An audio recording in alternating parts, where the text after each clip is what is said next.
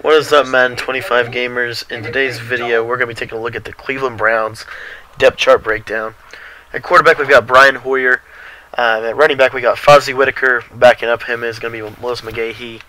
Fullback, we don't really use a fullback, but when we do, we're going to use Chris Ogbanya. Is that how you say it? I don't know how you say his name. Wide receiver is this is going to change based off the personnel, based off this whatever set we're in. But I like my base play. I'll use B's or Devon Best at number 1, Josh Gordon at number 2, Greg Little at number 3. For the 5 wide, we're definitely going to have Benjamin in the game, and then I normally like to keep Jordan Cameron on the field. And Gary Barnes, both 6'5", both got really good speed for their respective height and weight and whatnot. Tight ends, I've got Cameron Barnage, just stock. Cameron is one of the best tight ends in the game, guys. Really good catch in traffic, really tall.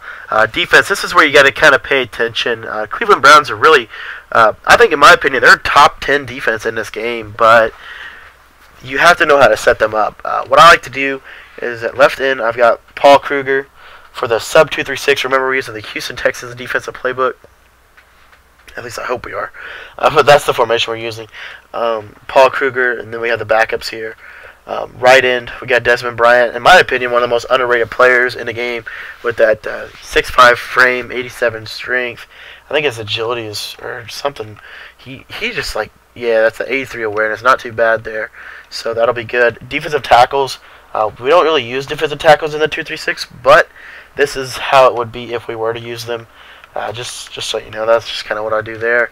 Left outside linebacker, we've got Bacarvius Mingo, 87 speed. He's going to do really effective for pressure off that right edge and with that 95 acceleration.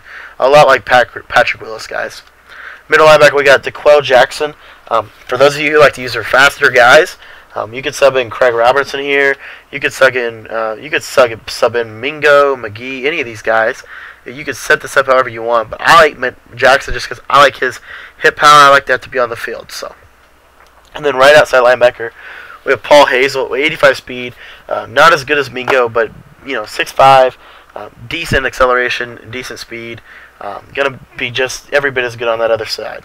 Corners, we have Joe Hayden, Buster Skyreen, pretty fast corners for the Browns, and make sure you do the backups. McFadden Owens is who I have, and then Posey.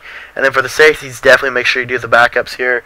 I've got Johnson Batamosi at the free safety with that 91 speed, and then I've got Gibson and Slaughter backing him up. And then the strong safety, same thing, but TJ Ward's going to start. I got Slaughter, Gibson backing them up.